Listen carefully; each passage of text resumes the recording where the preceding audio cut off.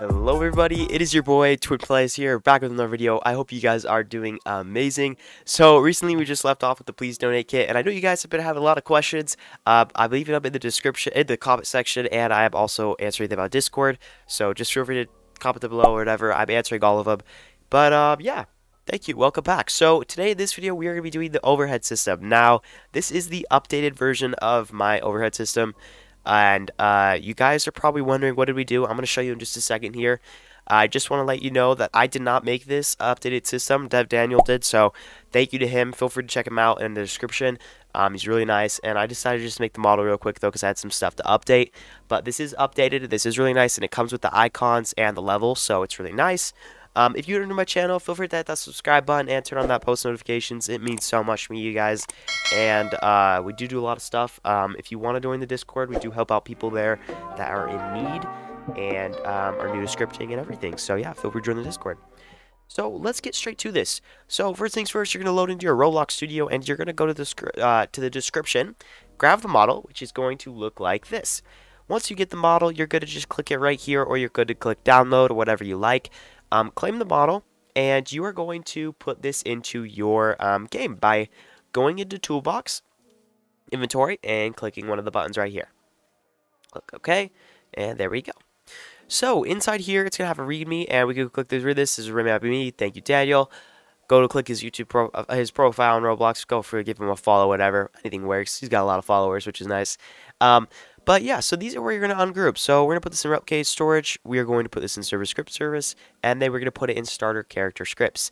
Now, the reason for these B is this is where we're going to have the system work. So replicated storage, server script service, and starter character scripts, and it already comes with folders and everything.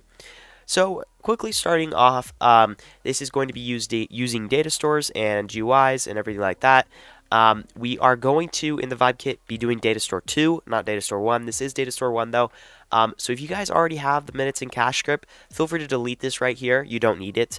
If you are new to this channel, the minutes and cash script basically manages giving players cash and minutes. I'll quickly explain it real quick. This is the minutes, this is the cash. If you're trying to change the name, I wouldn't recommend doing that right now, but you could just change this right here. Then make sure to change the data down here and all the values and this when they leave. And you can change it so it shows in the leaderboard by doing leader stats, or you can set it to the player. I'm going to do cash to player because I don't want to show right now. Then the Game Pass IDs, this is for like 2 times or 3 times increment values. If they own it, it will give them as much as the increment value, so +3, you know. So that's how that works. Then we have the overhead script we're going to go into in a second here. AFK Handler, pretty simple. So what happens here in the local scripts is if they go out of the window or they go back in, it will fire that they are AFK. And then right here, what we'll do is we will update their user tag. Now we have a new update. So right here, this is going to check if they have a display name. And of course, if they have a display name, you'll put AFK, display name, then the player name, which is nice. Right here, though, if you don't want to put enable on, this is kind of a new option. I guess I just saw this in here. So if you don't want to have the AFK show up when you click out, you can actually put your user ID right here, so it'll never say that you're AFK, which is kind of weird. I've never thought about that. So yeah, you can put this right here, and it'll just like say that you're never AFK or not. You know, that's what it basically does. And yeah, so that's just the AFK part. Now in the overhead GUIs, there's a few things. We got overhead icons and the overhead GUI. This is the main thing.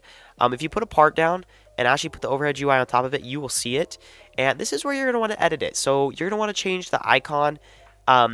Like to look at an icon that you want, you'll just want to mess around with it so you'll be able to see it later. Actually, I'm gonna just not mess with that. Not this one, sorry, we're gonna look at these in a second here. The levels, you can change the font and everything. So like if you want to do fantasy, like certain kind of fonts, like a RPG or something like that, mess around with this, do whatever you like. You can change the colors, everything you like. This is going to be the default overhead though, so just remember that. So in here, put that back in there. Overhead icons, we have admin, developer, friend, high level, and popular. The way you can change these and mess with them is going by into starter GUI, creating a screen GUI, creating an image label, and then being able to put them in there. As you can tell, if I go into here, you'll see that that's the developer icon, we have the popular icon, we have the high level icon. Those are basically the icons. Pretty nice. It's super simple stuff with that. I'm not telling you how to do much because you really don't do anything, rather than you can customize the fonts and everything in here all you like, but really, it's nothing too big of a deal. And we're using just one overhead now. So instead of using multiple, we're just using one. So in here, we have the overhead script, okay? So replicate storage, marketplace service, and players, and then admins, popular, and all this other stuff. So right here is the icons. What you're going to want to do is put the user ID of the admins, the popular people, anything like that. Popular, I should have just set a group break for that. You could do that right here if you like. But you might want to just enter in each individual user ID. And the user ID is just go to the profile link and click that 9 number right there. And that is going to be the user ID. And you'll just put it right here. So it's going to be like this. And then if you want to keep adding more people, you just hit comma. And then you just keep on going. So that's it. That's for the admins and the popular. But what we're doing is we're grabbing the icons, the overhead UI, and the overhead UIs. And this is where you're going to be putting your group ID, so make sure to put your group ID right here. By grabbing your group ID, it's the same way. Go to your group, go to your link, and look at the little 9 number. Then for the roles, you're going to have all of these specific roles. So if they're ranked 0, and you're able to check this in your group ranks, if they're ranked 0, they're going to get Rainbow Falls, and the color from RGB is just going to be white. If they're ranked like high level, 254, 252, all that kind of stuff, these are where you get to change the colors and everything like that. So mess around with this, change it how you like. I'll just do like blue for me because I'm the highest rank in my group. And then you're going to set your rainbow to true or false if they want it or not. Then down here we have the icon update. So this is where we're doing the icon. This is the new function. So if the levels are over 10,000, if we check that the player level is over 10,000, we're going to give them that icon high level. If their rank equals 252, then they're friend. Okay, yeah, this is where I'm talking about. Okay, so if they are, if their rank is the, this is where you can add the popular. So if you want to check if they are popular rank, like influencer rank, you could do like whatever. So I think it'd be like probably you guys would do 254, 45 or something. Then you would do icon equals popular, and then it's gonna do that for you. Basically, you kind of just have to mess around with it, but right here we have a for loop that checks if the user ID is equivalent to V, and V is in pairs of the admin, so anyone in here in this table, if they are, we're going to set that icon to admin. Same goes for here. If they're over here, then they're developer. If they're greater than 254, they're a ranked developer. Then this is the thing, so if they in icons, then we icon equals V, break it. Now we have a string value. This is just to make sure the icon image is true. But yeah, so this is the main script right here, and as you can see, it's not longer than ever. So what we're doing is we're checking if the player gets added. If the player, when the player joins the game, then we're going to check when their character appearance is loaded. So last time I changed it to humanoid root part because people who had headless would not get this, but we changed it to character appearance loaded instead of character added, because character added isn't just checking if the player is loaded. It will just completely say that they are added, and it will not fully load in everything. We're waiting till everything's fully loaded, then we're getting their head in humanoid, then we're getting their level. Now, if you guys don't have your level in the minute stats apparented to the leader stats, it's parented to player, make sure to get rid of this right here and change it to that, because that is going to error in the output and you'll be able to see that. Now we just have the humanoid display distance type. This is just the name, the normal name you normally get over the humanoid. We're not going to have that.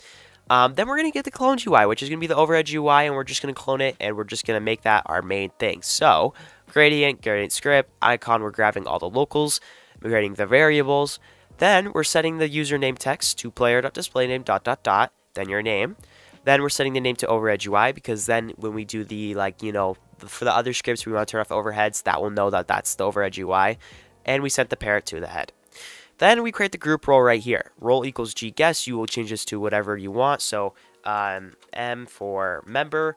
You could say that, and you could do little dash marks, you know. This is going to be the default rank. Rank equals 0. Rank equals player get group in rank. Role equals that. Then closure.rank.text equals role.